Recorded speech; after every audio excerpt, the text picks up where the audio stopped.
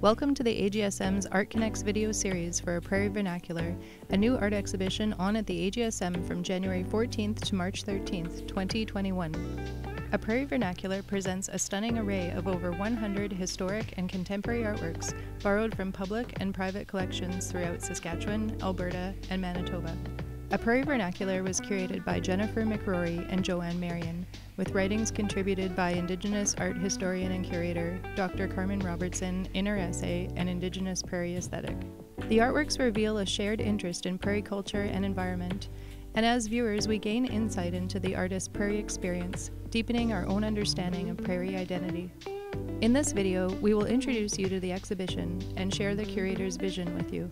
We will begin to explore the roots of folk and funk in Saskatchewan and the connections between prairie artists that form the foundation of this exhibition. The exhibition considers the relationship of folk art to contemporary art produced in the prairie provinces. The genre of vernacular art is largely defined as being made by individuals untrained in the visual arts who may not even identify themselves as artists. Artists represented in the exhibition include historic and contemporary untrained or self-taught artists, as well as academically trained artists whose works speak to the vernacular, the locality, and the history of the prairies. At times, the artists adopt the materials, methods, and/or motivations of a folk aesthetic and speak to shared contexts and subject matter, reflecting on memories and histories of life on the prairies. The curators saw several major themes emerging throughout the huge volume of work. Themes include humor and playfulness, fantasy and the surreal, politics and religion, the everyday, memory and memoria, and the prairie gothic. Both historical and contemporary prairie vernacular works share these themes, creating a dialogue that extends through time and across all three prairie provinces.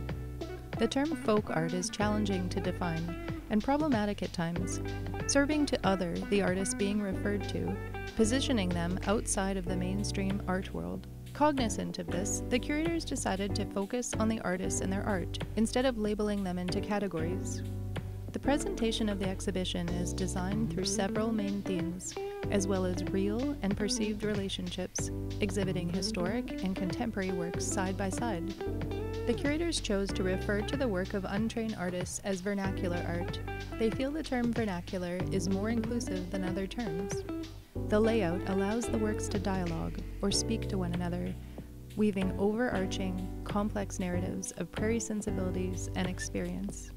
It encourages audiences to draw connections between the work of these historic and contemporary artists, to consider the prevalence of vernacular art on the prairies, and the impact it has had on our art, collective culture, and identity as prairie people. Looking at the roots of folk and funk in Saskatchewan helps us to understand how the exhibition developed and the rich relationships between trained and untrained artists. There is a long and robust history with vernacular art in Saskatchewan, where this genre of art is extremely prevalent. It has had support from curators, contemporary artists, art dealers, collectors, and the general public.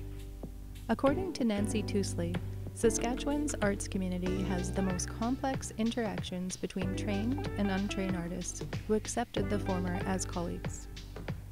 It is this connection between trained and untrained artists in Saskatchewan and their artistic exchange that became a compelling point of curatorial inquiry for the exhibition, A Prairie Vernacular. In the 1970s, a younger generation of artists emerged in Saskatchewan who wanted to make work that was situated in the prairies, which spoke to the places and the experiences that they knew. Saskatchewan artists Victor Sikansky, David Thauberger, and Joe Fafard were inspired by the West Coast funk aesthetic of California ceramics, which engaged in humor and surrealism to focus on everyday subjects, popular culture, and personal narrative. This became a catalyst for a new prairie movement. During their time in California, the artists found support for their interest in vernacular art sources. They were given the confidence to see their own culture and historical circumstances, the prairie experience, as equal to any other for cultural investigation. The Regina artists recognized that their artwork and motivations had a natural affinity with that of vernacular artists. Both shared a belief in the values of prairie experience and history.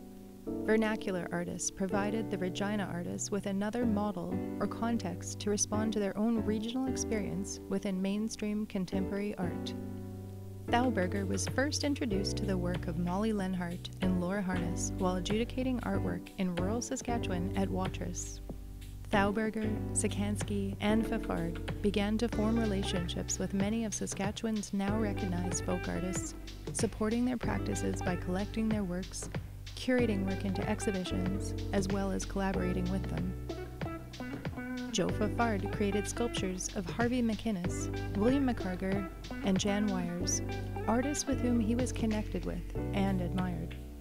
The appreciation of this artistic exchange and support is evident in the portraits by Molly Lenhart of Thauberger, Sikansky, and the Fafard family. Many of Thauberger's compositional strategies, such as presenting flattened, frontal perspectives that are pushed into the foreground, give nods to Molly Lenhart's frontal views of subjects and shallow pictorial space, as well as William McCarger's flattened and simplified paintings of architectural structures. An exciting new ceramic movement was born in Regina, driven by experimentation, play, humor, and personal narrative. Learn more about the other themes in the exhibition in the rest of the AGSM Art Connects video series, which brings you up close and personal to works of art as you meet artists from the prairies.